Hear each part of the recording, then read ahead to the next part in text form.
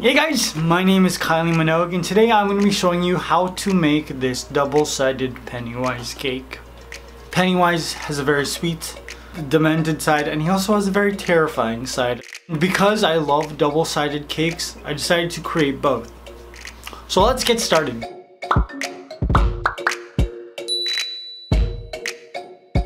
If you haven't already, make sure you check out my It cake that I created to celebrate the first movie. This is a more realistic interpretation of Pennywise. For this cake, I decided to do something that looked more like a toy. A cute toy and an evil toy. You get both.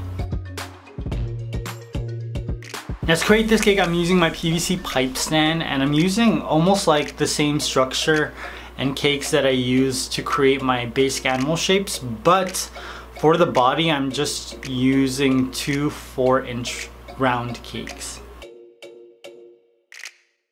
I wanted him to have a longer body so that I wanted to fool you into thinking that I made a toy. To create his head though, I am using two 6-inch half dome cakes though.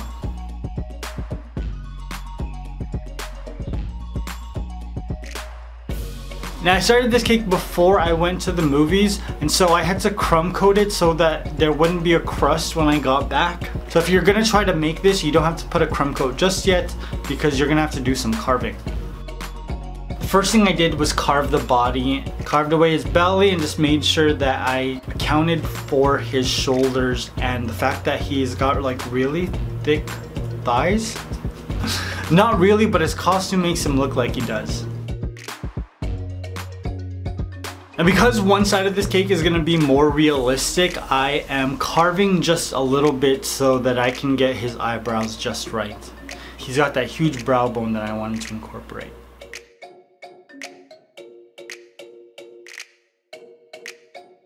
After I did this, I placed it into the fridge to chill for about 30 minutes, took it out and started to cover it with fondant. I didn't really do a good job, to be honest. There is a seam, but it's not really too present because the realistic folds that I incorporate into the terrifying side of Pennywise hide the seam pretty well. And because this is a double-sided cake, you can't see the seam on the side of his head either.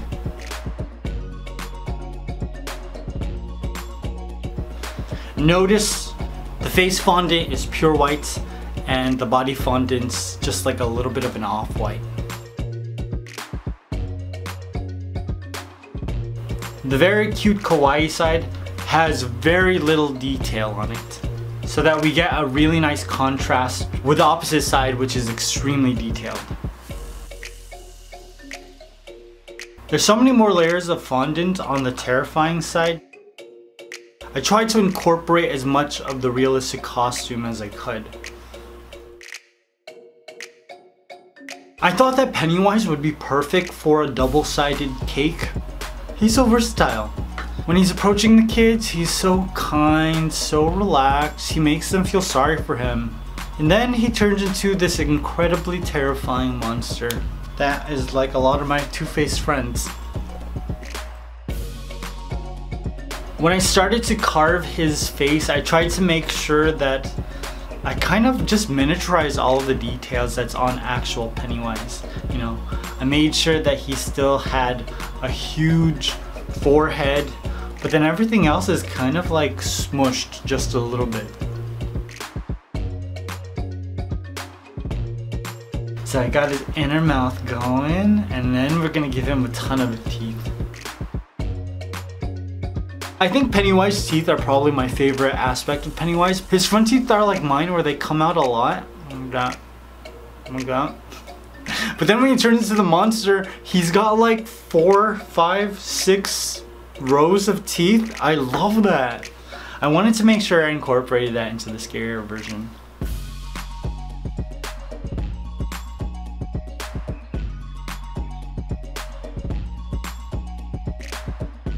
One of my favorite aspects of the scarier version of this cake is adding the gum line to the teeth, because I used just a strand of pink fondant and I just pushed it into the top.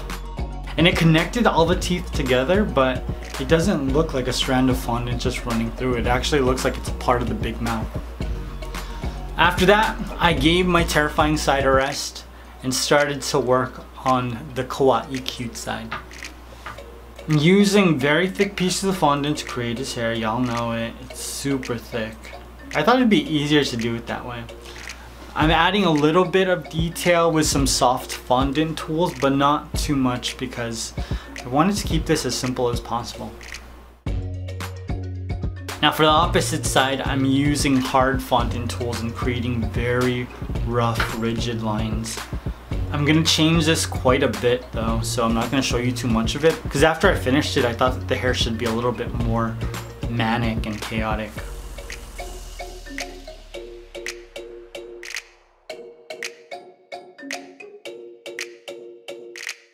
Then I created the kawaii head. It's super simple.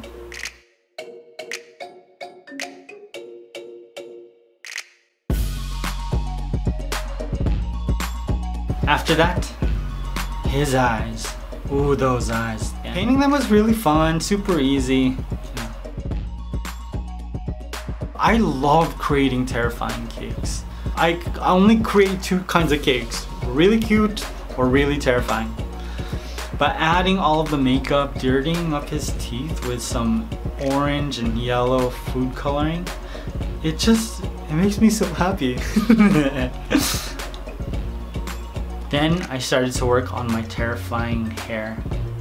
It was just too nice looking. Whenever he turns into that monster state, he looks very manic. That's what I wanted. So I took away some of the fondant and I just used more fondant tools to dirty it up, really. After I did that, I painted it, and then I'm painting parts of the kawaii side that you can see. I'm painting them white so that it kind of fools you into thinking that it's not a part of the cake.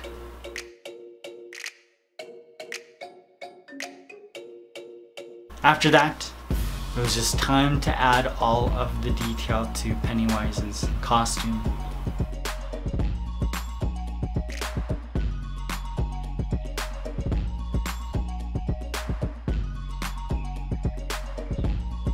The thing that I liked about rolling the fondant out for his arms was I had to make sure that the texture was only on one side of the piece of fondant. So the kawaii side has this very plain piece of fondant on this part, and then it gets very dramatic, a lot thinner and a lot more fabric lines to make it look realistic.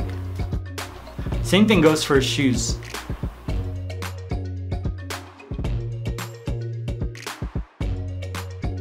Now my terrifying side was too clean. I'm gonna dirty them up with a little bit of luster dust. Then I wanted to make my kawaii side a little bit more cute. So I'm adding on some pupils, making sure that he's cross-eyed, and then just adding a little bit of food coloring mixed with some magic sauce to give his eyes a little bit more character.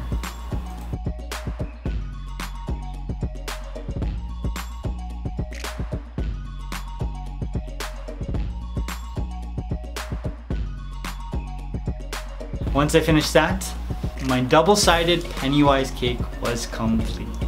This is my favorite cake right now, probably for the next couple months.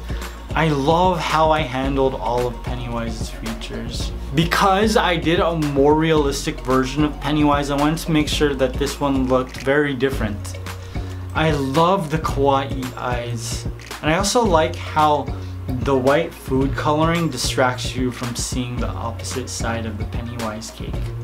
And that grill on the terrifying Pennywise, yo, that looks sick. Like literally sick, like he's got like gingivitis or something.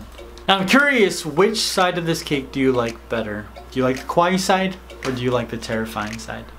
I can't choose. I think I did such a good job. I know that you've seen it chapter 2 already. If you haven't, what are you doing here? What did you think? No spoilers, but it is crazy how well cast this movie is because they look so much like the kids in the first movie. Except Jessica Chastain. Amy Adams looks way more like the actress who played Bev when she was younger than Jessica Chastain. That's my only quip. Although I did like the acting, so who cares?